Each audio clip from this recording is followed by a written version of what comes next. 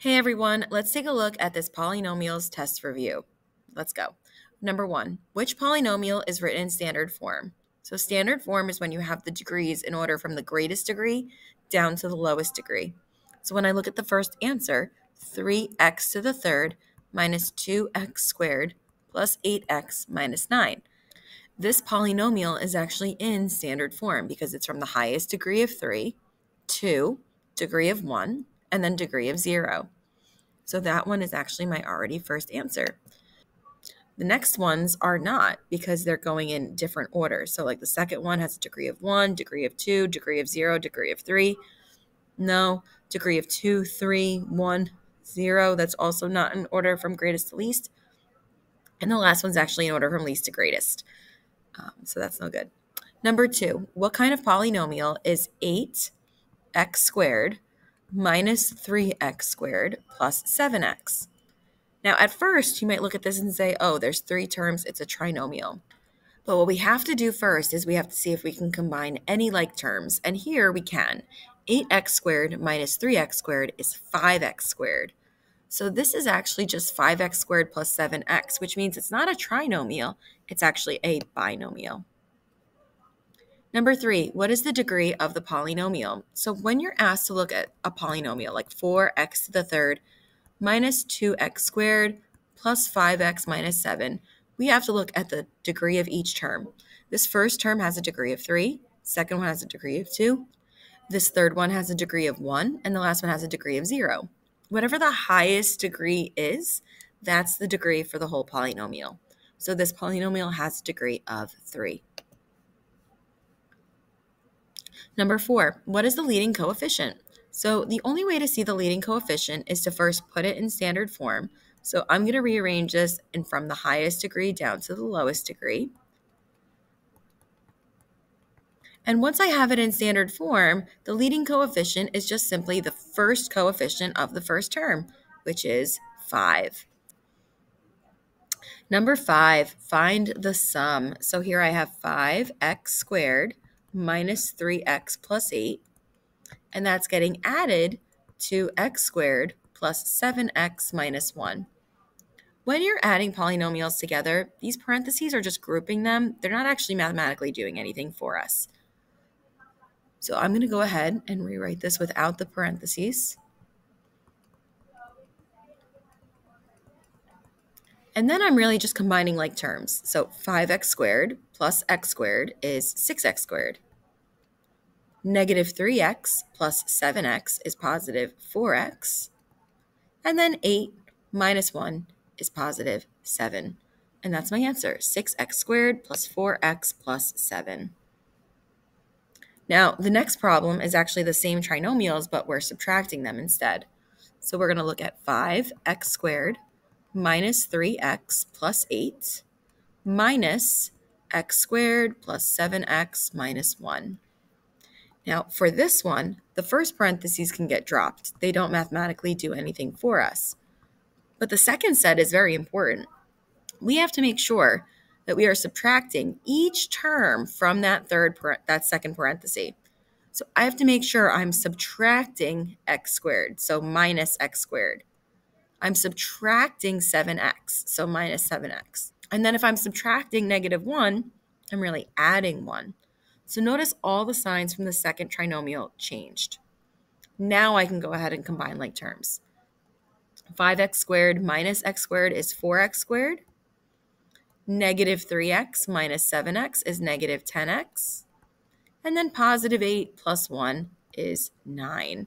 And that's my answer, 4x squared minus 10x plus 9. Number 7, 4x squared times 2x minus 5 plus 2x squared. Okay, I have to distribute. 4x squared times 2x would be 8x to the third. 4x squared times negative 5 is negative 20x squared. Bring down my plus 2x squared. And then I notice I can combine these two terms. So this becomes 8x to the third minus 18x squared. Number 8, more distributing and combining like terms. So negative 5x times x minus 7 minus 2 times x plus 3. Okay. Negative 5x times x is negative 5x squared. Negative 5x times negative 7 is positive 35x. Now I have to distribute my negative 2. Negative 2 times x is negative 2x. Negative 2 times 3 is minus 6. Combine my like terms, so I have negative 5x squared. 35x minus 2x is positive 33x, and then minus 6. Number 9, solve the polynomial equation. 4x times x minus 1 plus 2 equals x times 4x minus 5 minus 1. Okay, 4x times x is 4x squared. 4x times negative 1 is minus 4x. Bring down the plus 2. X times 4x is another 4x squared. X times negative 5 is negative 5x. Bring down minus 1. Notice I have 4x squared on both sides, so I'm allowed to go ahead and subtract 4x squared on both sides and have it be completely gone. So I'm left with negative 4x plus 2 equals negative 5x minus 1. I'm going to go ahead, add 5x on both sides. I get x plus 2 equals negative 1. To solve for x, I would subtract 2. And I end up getting x equals negative 3. Easy, easy. Number 10, find the perimeter of a square that has a side length of x plus 3. We know squares all have the same sides. So if one side is x plus 3, then all of them are x plus 3. So then if I add these together, x plus x plus x plus x is 4x. And then 3 plus 3 plus 3 plus 3 is 12. That's it, 4x plus 12. Number 11, find the perimeter of a rectangle. Okay, a rectangle now, not a square, that has a length of 5x minus 6 and a width of 2x plus 3. Now, rectangles, those are easy because I know if this is 5x minus 6, then the bottom is 5x minus 6. If the left side is 2x plus 3, then the right side is also 2x plus 3. So now if I combine all my like terms, 5x plus 5x plus 2x plus 2x gets me 14x. 3 plus 3 is 6. And then minus 6 is 0. Minus another 6 is negative 6. This is my answer, 14x minus 6. Number 12, multiply the polynomials. So I have to do x plus 3 times x minus 5. Okay, x times x is x squared. X times negative 5 is negative 5x. Then I have to distribute the 3. 3 times x is 3x. 3 times negative 5 is negative 15. Combine my two middle terms, and I get x squared minus 2x minus 15.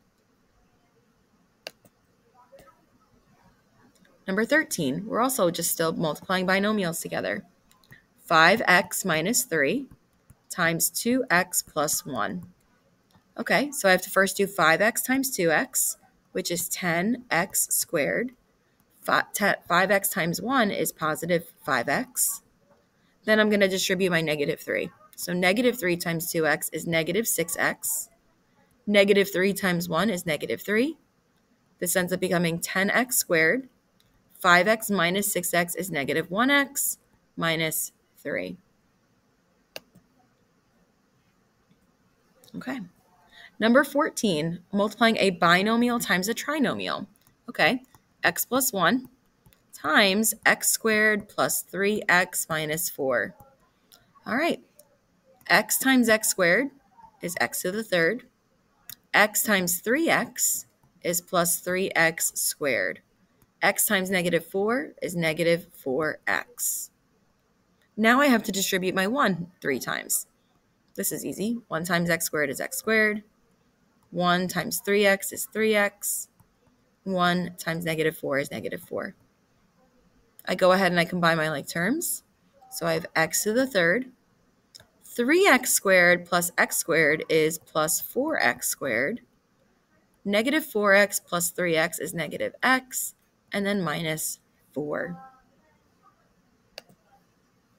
Number 15, find the area of a rectangle that has a length of 4x minus 1 and a width of 2x plus 3. Area formula is just length times width.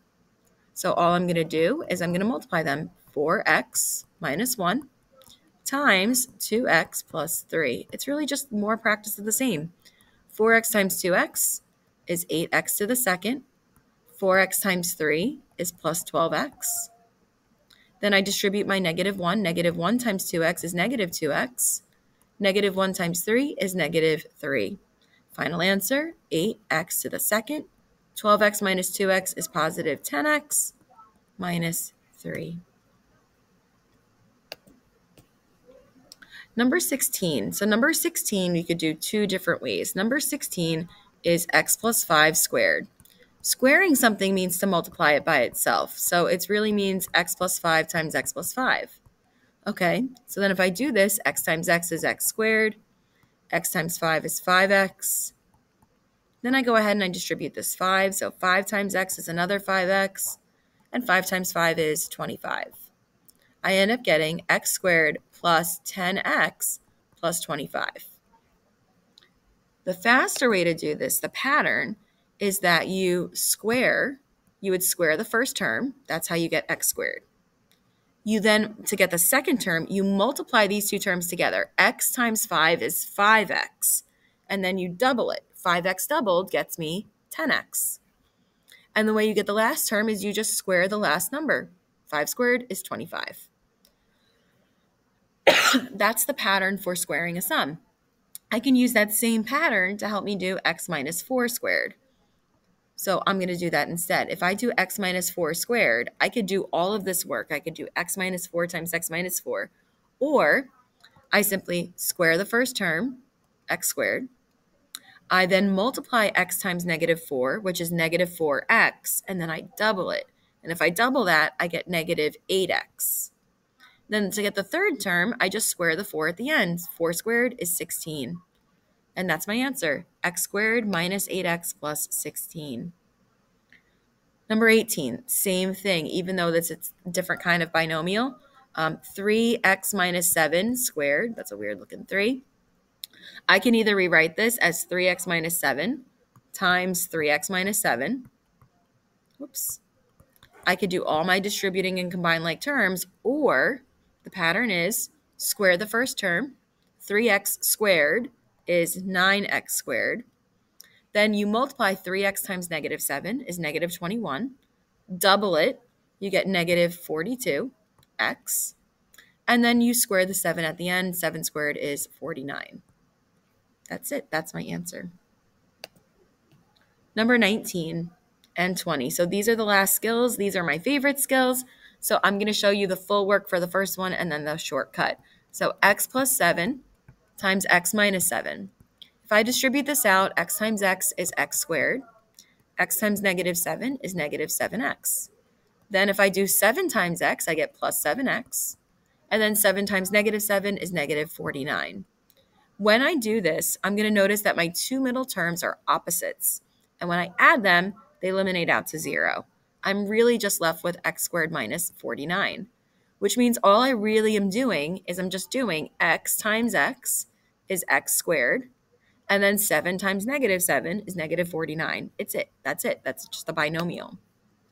So if I use that same skill for this last one, and I do 2x plus 5 times 2x minus 5, all I really need to do for this quicker pattern is do 2x times 2x, which is 4x squared, and then 5 times negative 5, which is minus 25. If you're saying, I don't understand that, I can't do that, then you would simply do all your distributing, combine like terms, and I promise you that's the answer that you would get. Good luck on your test. I hope you do great. Bye.